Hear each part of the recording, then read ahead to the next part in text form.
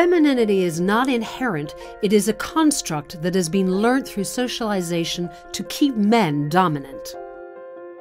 De Beauvoir argued that women have historically been treated as inferior and secondary to men for three reasons. She explained that society teaches women, 1, to fulfill a male's needs and therefore exist in relation to men, and 2, to follow external cues to seek validation of their worth.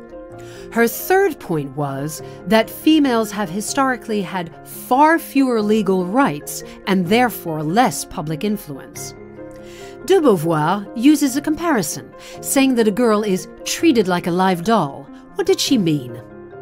A doll is a powerful means of identification. Through it, the girl learns to identify with the condition of being dressed up, made pretty and preened over, whilst not having any agency of her own.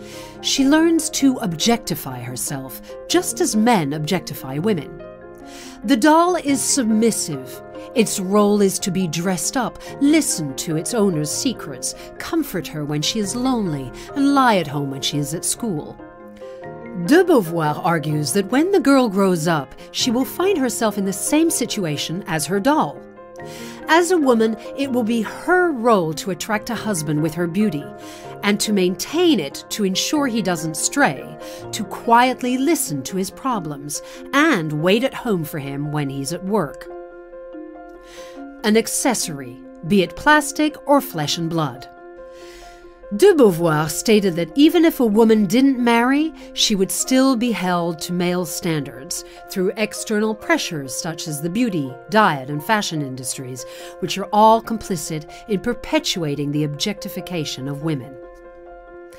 To achieve liberation, de Beauvoir believed women must recognize many of these social norms as constructions. Only then will they have the freedom to escape their context and determine their own destiny.